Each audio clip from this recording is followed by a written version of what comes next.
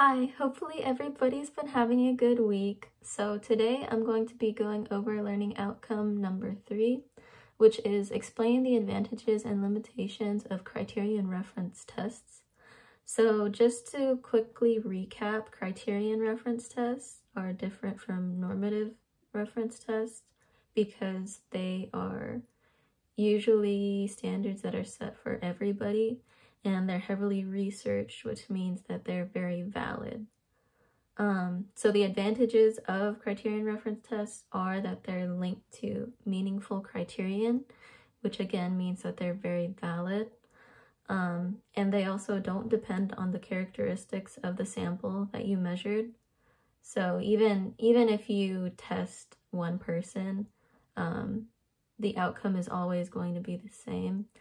If you test a group of people, their outcome is always going to be the same. It's not depending on your sample size. It's a standard that's created that's going to measure everybody and is going to treat everybody equally, pretty much. And another advantage is that it can be used to guide improvement. So one of the biggest examples of criterion reference tests is BMI. So BMI can also be used to guide improvement because it's going to be a consistent result, and it's going to basically tell you exactly what you're looking for every single time. But the limitations of criterion reference tests are that creating these categories and cutoffs does involve some subjective judgment, and misclassification can also have serious consequences.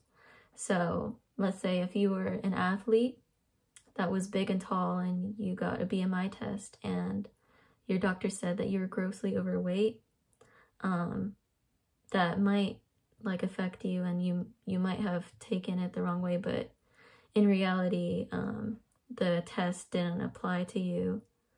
And that also comes with a risk of limiting improvement and discouraging some individuals because they are not able to fall into these categories. So it might end up discouraging them from furthering their improvement. So yeah.